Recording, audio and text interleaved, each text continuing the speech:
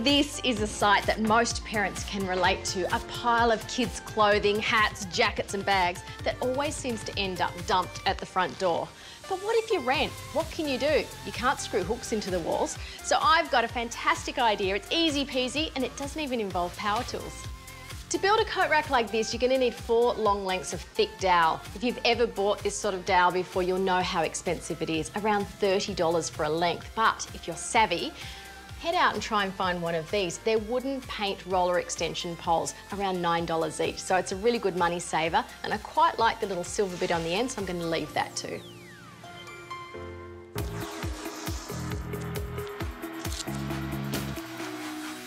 Because these poles are raw timber, it gives you a few options. You could stain them or lime wash them, or you could paint them in a solid colour or add some decorative details. Whatever you do though, make sure it coordinates nicely with your hallway. That way it'll look like a real style statement.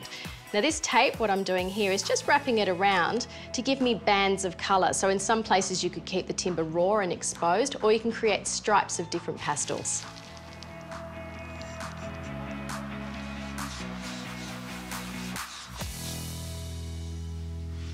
Instead of painting the poles just one solid colour, I kind of want to create a striped effect. So the easiest way to do that is with masking tape. If you buy the safe release stuff, it doesn't leave the adhesive on there and it allows it to be peeled off and it won't peel off the paint layer underneath. So you literally can put one colour on top of the other, so long as the underlayer is dry.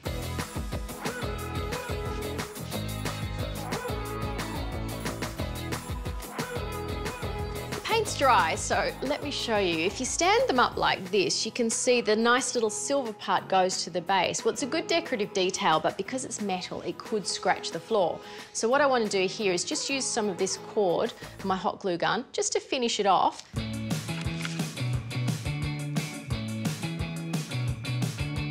Just a couple of twists around with the string, and then cut it off at the end. And just a dab of glue just to neaten things up.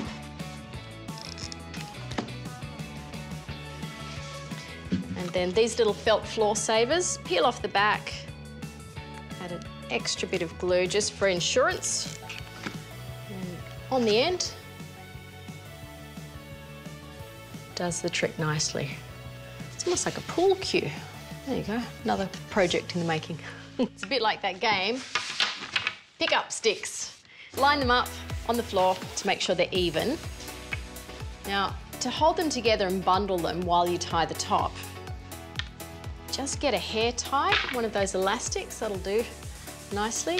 If not, a rubber band will work as well.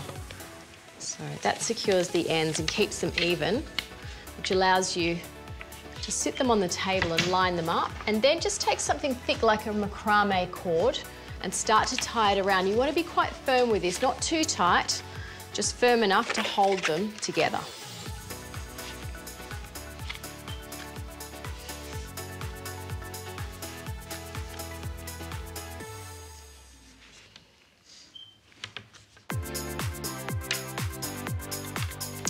Stand the sticks together upright, and you can see that this cord here, it's bound them so tightly that it's holding the tops together, but it still allows the legs to splay away. So you just get them to a distance that feels sturdy, and you can see the top has these little sticks that just jut out. Now they are what you hang your coats on.